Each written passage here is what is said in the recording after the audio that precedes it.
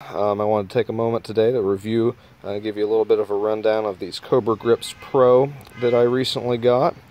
They are, I've had a chance to work out with them a couple times, although I haven't really used this type of item very much in the past, so take this for what it's worth.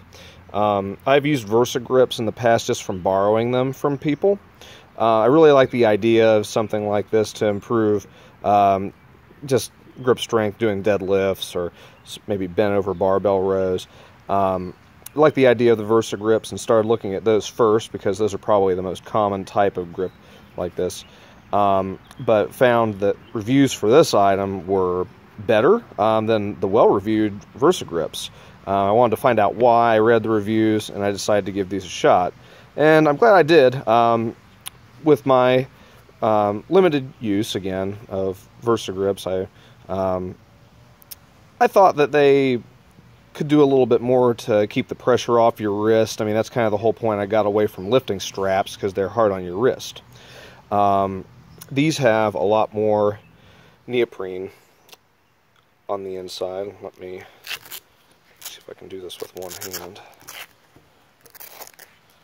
They have a lot more neoprene to fit around your wrist. And one thing that I don't see highlighted often in review videos of these is this extra little bit right here. This actually will rest right in the very bottom of your palm and could be very helpful in doing bench presses. If you're experiencing a lot of pressure right in the very bottom of the palm of your hand, that's something that Versa grips don't have.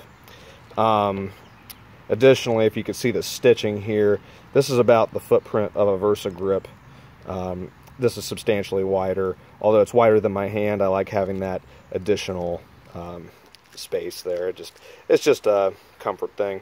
There's a little bit of padding right in here. You could line that up with your knuckles or your fingertips, depending on whether you do overhand or underhand grips with these. Make sure when you're using these, though, that you really cinch these straps down tight. They will feel tight at first, but when you're starting to lift heavy weights, it will start to slide. So don't be afraid to really cinch that down. It's not going to hurt you. Like I said, these are very comfortable to use. So, yeah, these definitely get a good endorsement from me.